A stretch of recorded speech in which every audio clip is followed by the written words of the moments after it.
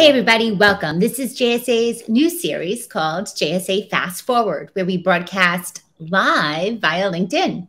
I'm your host, Jamie Scotto-Cutaia, CEO and founder of JSA. And with me is my fabulous co-host, longtime friend and colleague, Dean Perrine, overall guru, of client strategy, lead gen marketing, and giving us a good laugh every now and then here at JSA. Thank you, Jamie. It is always a pleasure to be with you on Fast Forward. I think this is our third Fast Forward now, so I don't think they can actually take it back. I think we run this thing throughout the entire year, regardless of what anybody says. What do you think? I mean, we haven't been canceled yet, right? So they haven't renewed us, though.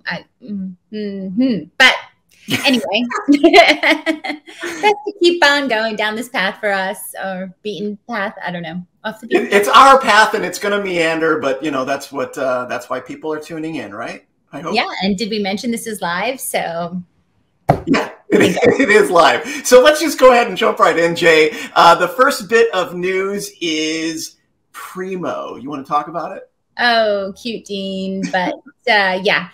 Thrive, a premier provider of next-gen managed services, has entered the Florida market after acquiring Primo, P-R-E-E-M-O, a Miami-based award-winning technology services firm. That's right. The acquisition of the IT support company will provide South Florida businesses a huge boost in their technology ROI with Thrive's next-gen cybersecurity, cloud platform, and digital transformation solutions. Digital transformation is everywhere right now. Absolutely. Absolutely. And you know what? Speaking transformations, segue, DataBank has completed its migration of the zColo data centers. Of course, that made big news a few months back. Now, over the past few years, DataBank has really transformed itself. And we should think about this. Initially, way back when, they were just a provider of pure colo. Now they are a leading edge infrastructure powerhouse, combining colocation, cloud interconnection, as well as managed services and compliancy. So a huge transformation for DataBank, and of course, completing that zColo, big deal. Yeah, we talk about migrations as if they're just something that happens, Right. They're like, oh, we're just going to, fit this in here and everything's going to be fine. It doesn't work that way. It takes a while to get this done. It takes even longer to get it done right. So congratulations to the team at DataBank and zColo. An example of DataBank's growth in action is the company's recent completion of its migration of customers and assets. That's a lot of migration. You've got customers, you've got assets. There's a lot to go on there. From the purchase of zColo data center assets from Zayo Networks, we've all heard of Zayo, which added 44 data centers, 13 key interconnect locations across 23 markets in the US and the EU. So again, a big migration, a big haul there. Absolutely. So impressive. We're talking 44 new data centers. That's craziness. So shout out to DataBank. And also impressive, let's go to our friends over at Involta. Involta, now named VMware 2021 Partner of the Year. Yeah, let's go ahead and break that down just a bit more. As VM Cloud Verified Partner, Involta, by the way, Jay, every time I see the word Involta, I think John Involta.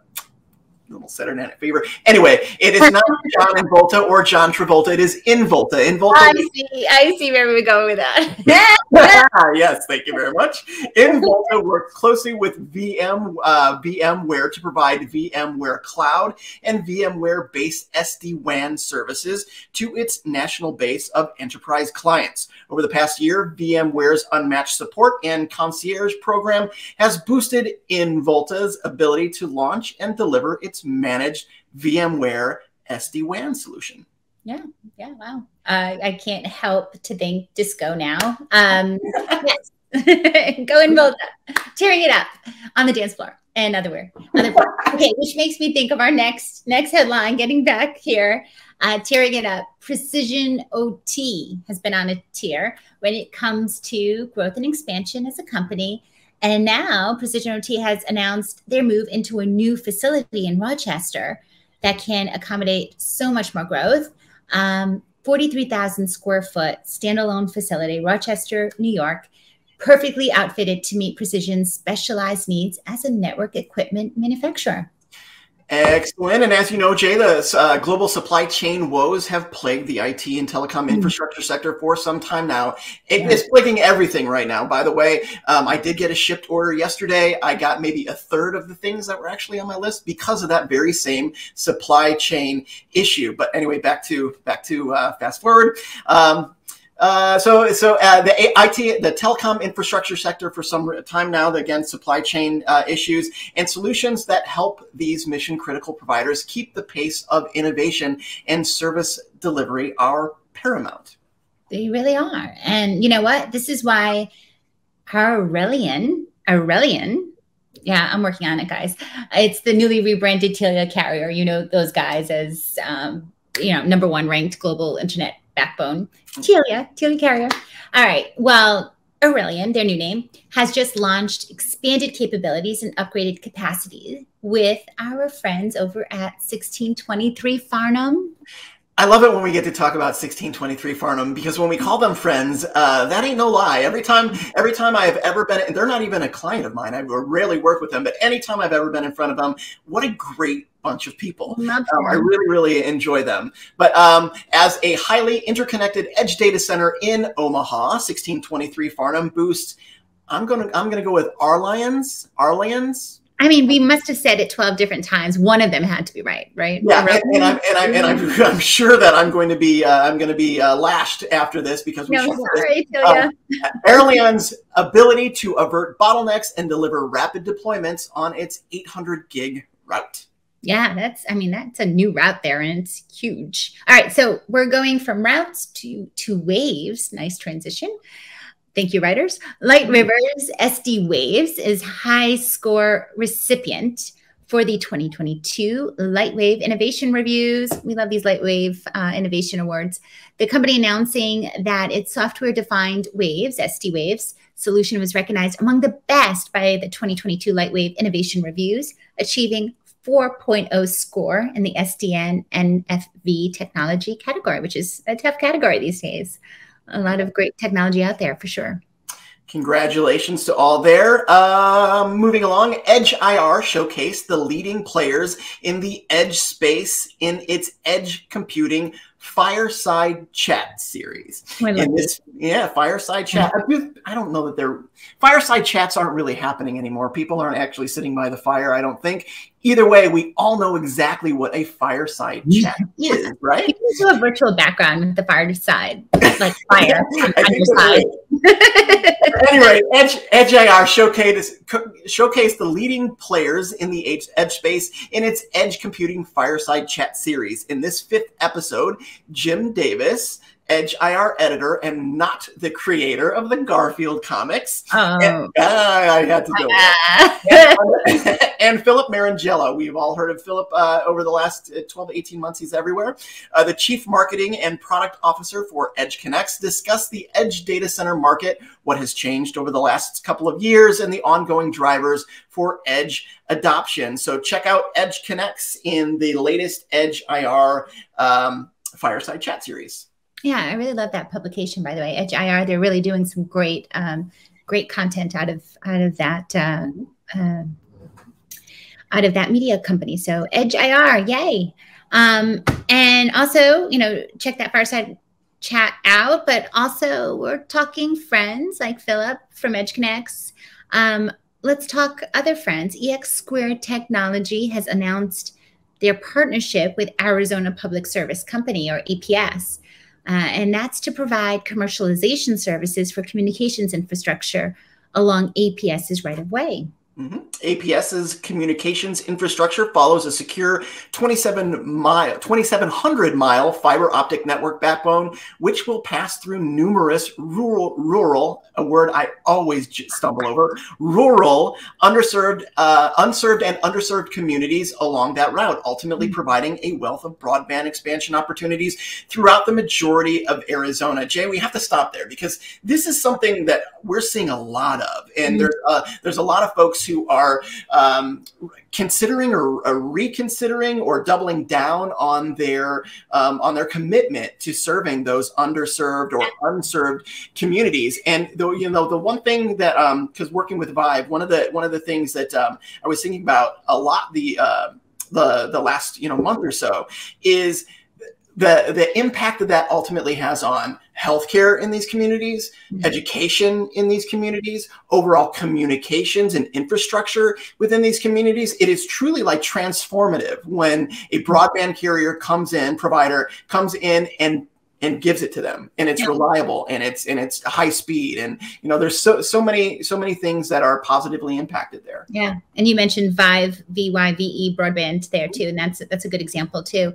Yeah, but I think this pandemic done a lot of crazy things, horrible things, but a silver lining is really showing everyone just the need to bridge that digital divide, really get into those rural communities and provide the level of access so we can all work where we are, learn from where we are, enjoy life from where we are, and a better quality life with healthcare, et cetera. So, and security. Yeah, what a little statement it says for our industry, our network infrastructure families. They've really been unsung heroes, I think, in this pandemic, really rising to the top to provide this type of access, even when it might not be the most initially cost-effective thing to do. Absolutely. Yeah, absolutely. I mean, there's a reason why some of these markets, proxemics aside, there's a reason why some of these markets are not served or are underserved. But again, it's kind of like a recommitment to that cause and to that purpose. And it's great that we're a part of it too. Another theme that's been coming up is partnering. And it's funny because I'm reading and editing a lot of our chapters for Greener Data, a book that's coming out April 22nd. But we talk a lot about partnering in that book as well. But here's another current headline that we got to get to: Light River and Smart Optics partnering to further enable open optical networking. Can you give us more there? I can, and I love talking to our friends at Light River, more specifically Mike Jonas. I feel like I've known him forever. But Mike is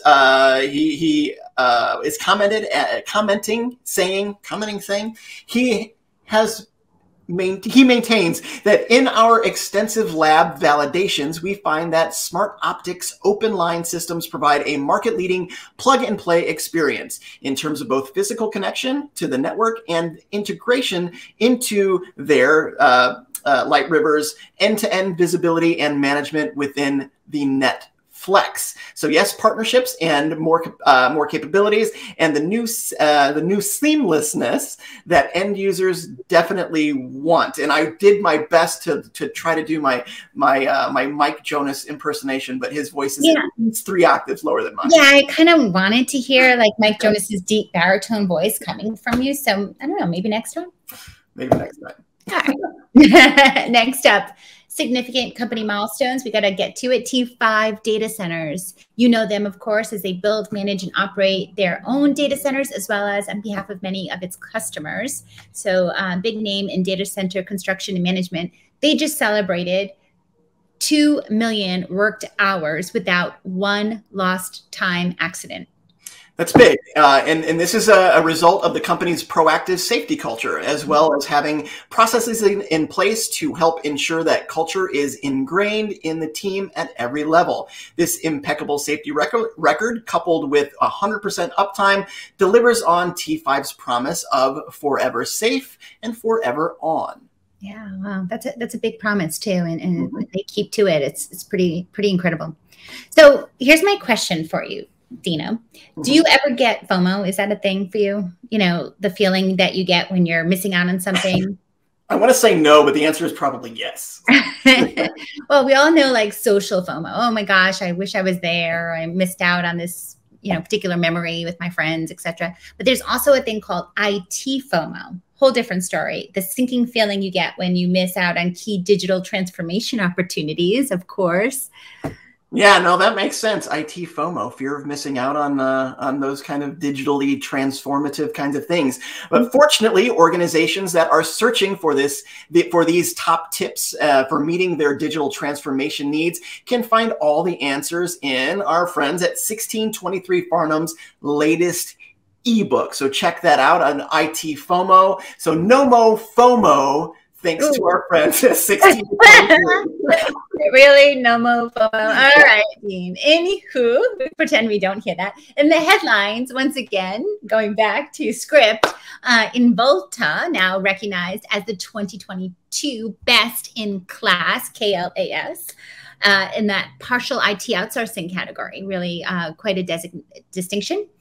And this is published by a report, Research and Insights from the firm KLAS, KLAS.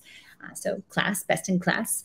And this research firm recognizes providers who excel at enabling healthcare with the technology and support needed to improve patient care, like we were talking about. Exactly. So really, some great Involta shout outs there.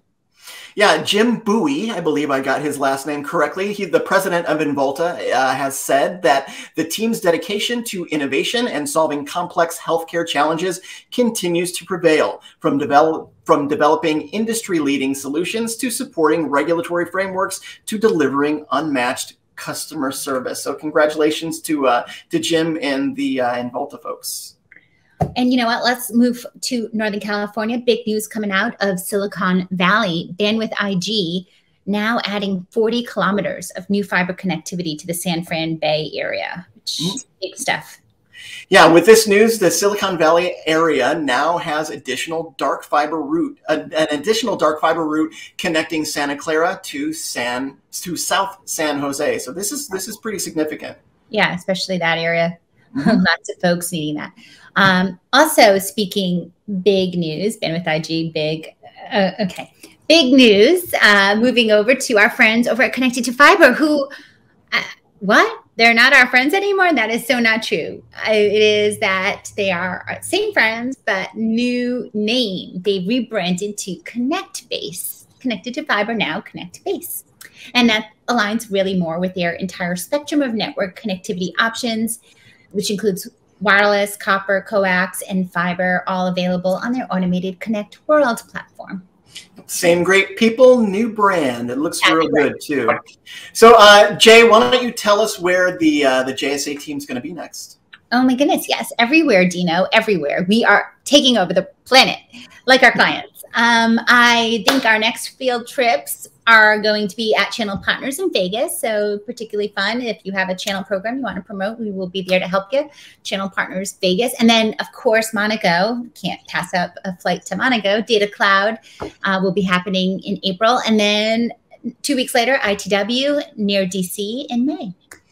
Yeah, so as always, if you would like to schedule a meeting with us or our attending clients at any of these events, send us a note at, again, my favorite URL, sayhi@jsa.net. Say hi. Yes, and we are here at JSA, always connecting you with more industry news and trends, upcoming events, virtual or live, across our blogs, newsletters, those virtual roundtables. We have one coming up on Thursday, podcasts, now LinkedIn Live, hopefully, if LinkedIn doesn't kick us off, to keep us all more informed so that we can grow this industry together. Yeah, being kicked off at LinkedIn is entirely plausible. So hopefully we will see you all next month. Jamie, it is always a pleasure to see you. And thanks to all of you for tuning in to JSA Fast Forward. And as always, friends, stay safe and happy networking.